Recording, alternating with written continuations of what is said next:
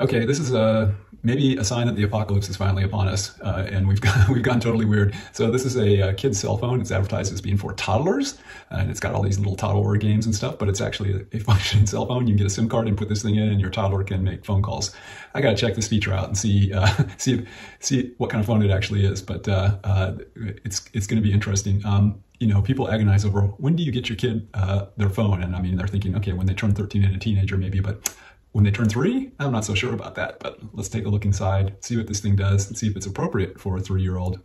Okay, you see, you know, it's being advertised as a kid's mobile phone. We see a couple little kids there on the package, and that's specifically what it says. It comes with some animal tiles. These don't seem to be something that you would use in a normal phone call, but you might use them in a memory game or something. I don't know. So how those fit in with it, we got to find out. A SIM extractor, I'm not sure that, a very small user manual, and then the phone itself. So it looks like a cell phone.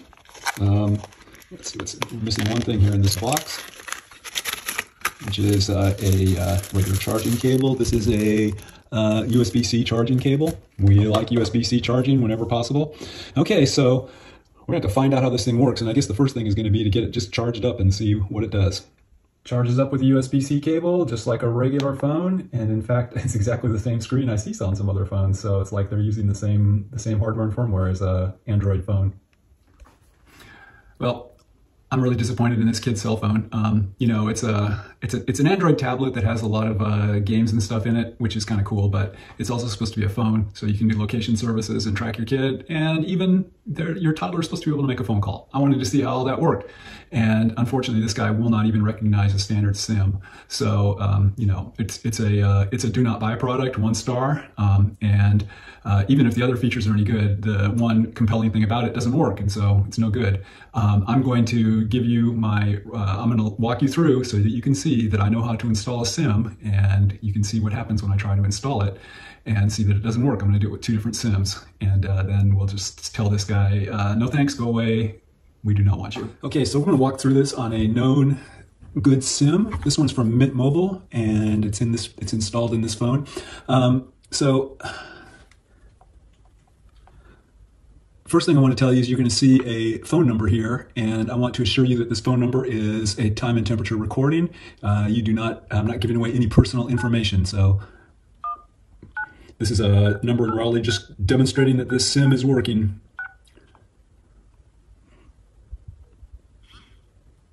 Time and temperature is coming up after this. Okay, so we know this SIM works. Now we're gonna take it out of this phone, and I'll spare you some of the pain of this by putting this into time lapse, but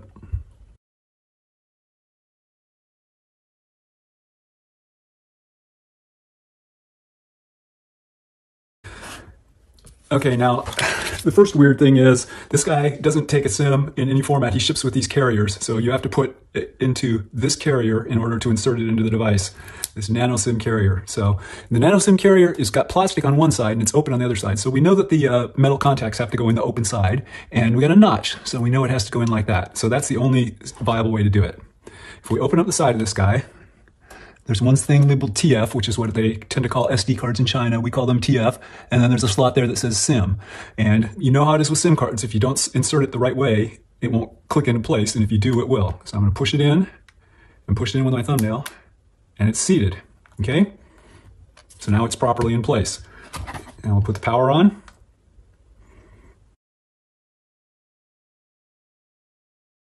And it's a little hard to see. I'm going to hold it up here.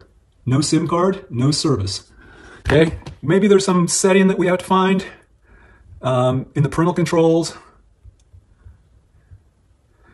Go to the the settings, security, change parent password, lock home button. Nothing there.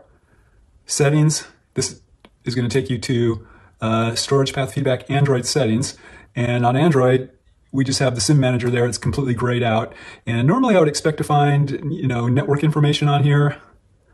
And there's nothing there, so we just do not have access to this SIM. So So this particular SIM doesn't work. We're going to try it with one more just to verify it, but this is an example of what I've been going through with it. Just to beat a dead horse, we're going to do this one more time with a different SIM. This one's from US Mobile. It's coming out from a different Android phone, and we're going to see if we can get it to be recognized by the Kitty phone again. Okay, here's our Android phone. Give it facial recognition. There we go. Run the phone. And let's call this time and temperature number. Again, this is not a personal phone number. We're not revealing any personal information. This is a recording. Call it. The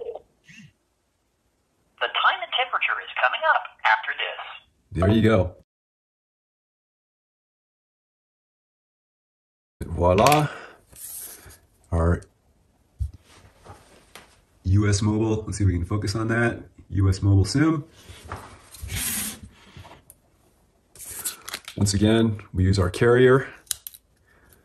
Once again, it only fits in one way.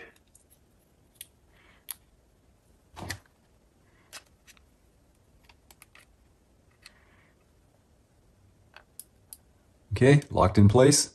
Let's power it up.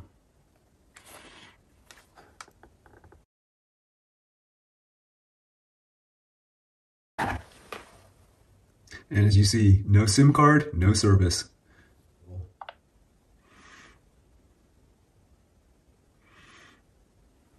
There's that number, which is the time and temperature. Mobile number not available. Okay. And the one final question you can be asking is, hey Mark, maybe you put the SIM in upside down. And that's a good question, but you know how these SIM slots work. When you put the SIM in upside down, it will not lock in place. And I'm not going to demonstrate it because on this phone, when you put it in upside down and push it in, it doesn't lock in place, but it doesn't come back out enough. It's really hard to get out. I have to actually use a pair of pliers to get it out. So, fail. So that's it for this phone. It doesn't operate as a phone. Do not buy. I just want to let you know that I am honored by Amazon to be in the Vine program, and I take it very seriously. I work really hard with my family to do reviews on these products. We have a lot of fun doing it. We get to see a lot of interesting things. And what I hope more than anything is that my reviews help you make good selections for your products. If they do, that's good for you, it's good for me, and it's good for Amazon. Hope you enjoyed the review.